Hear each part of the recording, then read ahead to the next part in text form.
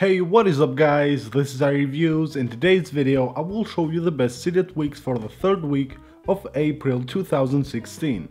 The first tweak for this video is called StatusHood, and it allows you to switch between the ringer and the media volume simply by using an activator gesture. So the default gesture is tapping on the volume hood, and you can see right now I'm on the ringer volume and I'm playing music in the background. If I want to change the volume of the music, all I have to do is just tap here and it will switch to volume. You can see just a tap and it will switch between volume and ringer. Now if you jump to the settings of this tweak, all you have here is an enable button to enable or disable this tweak, and then here you have toggle methods. If you go here, you can pick another activator gesture which you want to use to invoke this tweak, or you can use the default, simply tap on the volume hood.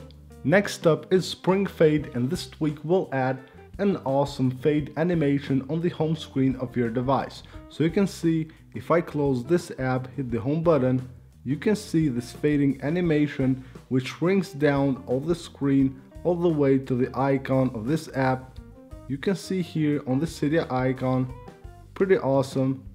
It will add these cool animations to your device. Now if you go to the settings of this tweak, all you will have here is an enable button where you can enable or disable this tweak, and then a respring button right here to respring your device, and all the changes will take effect. Next is a tweak called MarkWe, and it allows you to add long titles to the folders of your device, and you can see it will also add this scrolling animation, pretty awesome. You can see here how the title of the folder will scroll.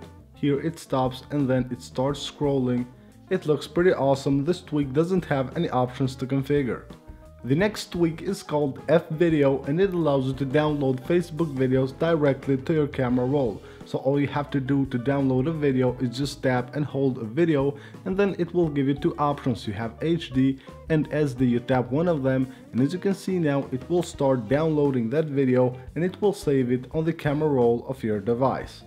And the last tweak for this video is called Always Night Mode, and what it does is that it will keep the night mode enabled all the time on the Maps app. Under the settings of this tweak, all you have is an enable button where you can enable or disable this tweak. So that's it for this video guys. I hope you guys enjoyed this video. For more jailbreak videos, make sure you subscribe. Also go ahead and follow me on Twitter. You will find a link to my Twitter account in the description of this video.